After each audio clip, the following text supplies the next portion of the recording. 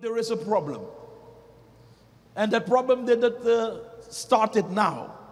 That problem started in the time that God called Adam. And the time that God called his people out of Egypt. Let's go to Psalm 78. Psalm 78. The verse 40. I want you to listen and read with me carefully. Psalm 78, 40. Psalm 78, 40. In daytime, also he led them with a pillar of cloud, and all the night with a light of fire. 41. You just continue till I say stop. And time and time, 40, go back. How often they defied and rebelled against him in the wilderness and grieved him in the desert. 41. And time and time again, they turned back and tempted God, provoking and incensing the Holy One of Israel.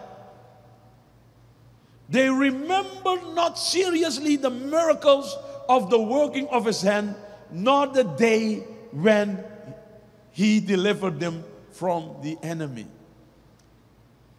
Give me the King James, 40 again. How often did they provoke him in the wilderness and grieve him in the desert? I'm going to come to the word grieve. That's why I want you to see it in another translation. Yeah, they turned back and tempted God and limited. You see that? Limited the Holy One of Israel. I didn't see in the Amplified. That's why I asked you to go. They limited the Holy One of Israel. They remember not his hand, nor the day when he delivered them from their enemy. 43. How he had wrought his signs in Egypt and his wonders in the field of Zoan. This unlimited God. Give me verse 14 again. I like that. In daytime, also he led them with a cloud. Cloud. Vulcan. Cloud. And all the night, stay there. Preach with me. Don't preach by yourself. And all the time, all the night, with a light of fire. You have to understand. This is God Almighty. In these days, we don't really see these things. That God would show a sign by the cloud so that the people would know God is with us. And at night, that cloud will chase into light. And the Bible says, and still they tested, provoked, grieved, and limited God. Can you imagine standing before this great Red Sea? You're born, you're young, you're old, and looking at your enemies, Pharaoh and his soldier, and Moses put his staff, and this great, deadly, jugu river just split it in two. And while you're walking in it, you're like, oh, Father, don't let it, God, don't let it fall on me. And 2 million people alive saw this powerful, unlimited, mighty God working on behalf of them, and still Some years later, they didn't believe him. My God, my God. That's why God was very angry with them and killed all of them in the desert. Only Joshua and Caleb. I want you to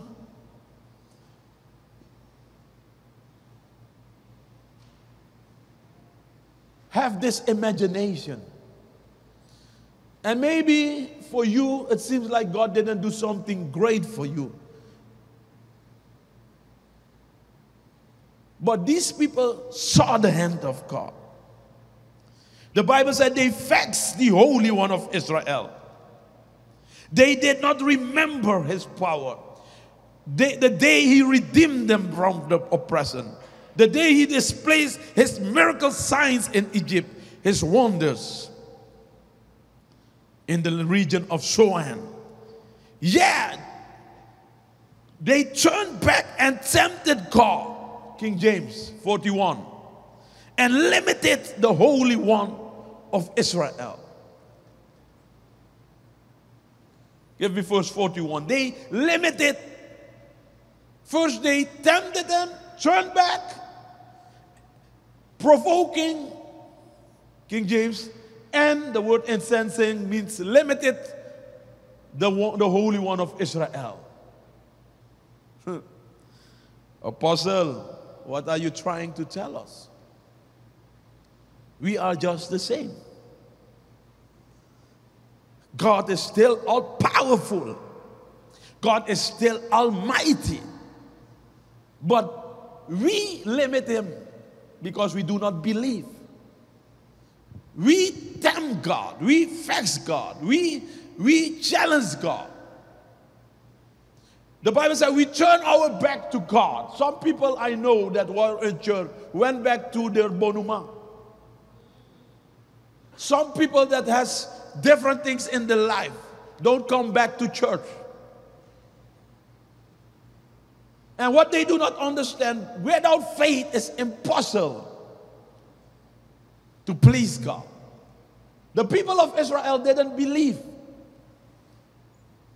The Bible said that God Almighty, he was not happy with them. They limited him. In this context, we can say Israel diminished their expectation of our unlimited God. Diminish. They didn't have an expectation. They saw the light, they saw the cloud, but still they didn't believe that he could do something for them. One time they were murmuring and saying, we want to go back to Egypt. We want to go back to Egypt. We're tired to eat the same manna. And the Bible said that God sent dogs for them. But God was so angry, he gave them the dogs,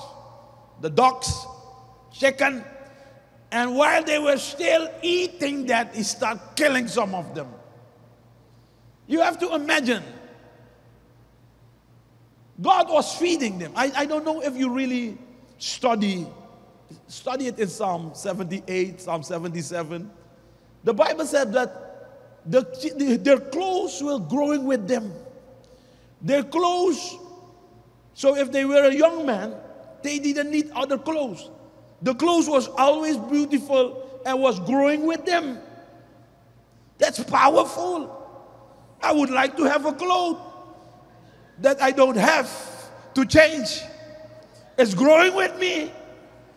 I would tell the Lord, give me this clothes and I will wear it all the time. And it's growing with me. Amen. The Bible said their shoes on their feet, the sandals, was also growing with them 40 years. That's powerful. That's the unlimited God that we are serving. Can I hear an amen? Can somebody give this Lord, this God that we serve, a clap offer tonight? Powerful, mighty, all-knowing, wonderful, glorious, holy. That's the God that we serve. An unlimited, everlasting, mighty God.